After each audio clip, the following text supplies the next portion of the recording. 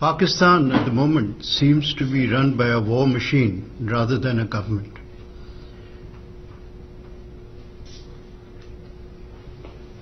Pakistan wants dialogue while holding a gun in its hand, a terrorist gun in its hand.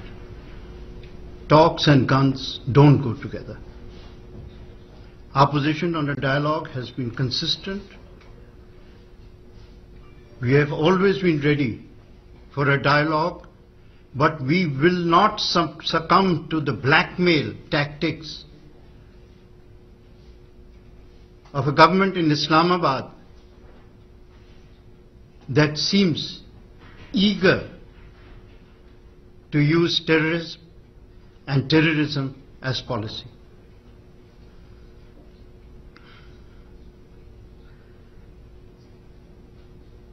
We heard the glorification of a terrorist.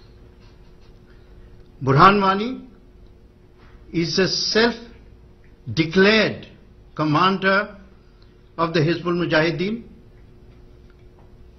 This organization is widely acknowledged as a terrorist group, internationally acknowledged as a terrorist group.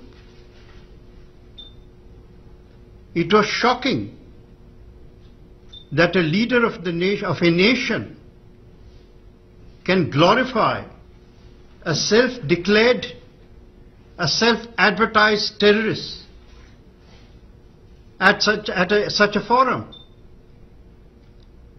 This is self-incrimination by the Pakistan Prime Minister. Pakistan's consistent use of war and terrorism has been, alas, at the cost of development of the people of Pakistan. The people of Pakistan are paying the price of a malevolent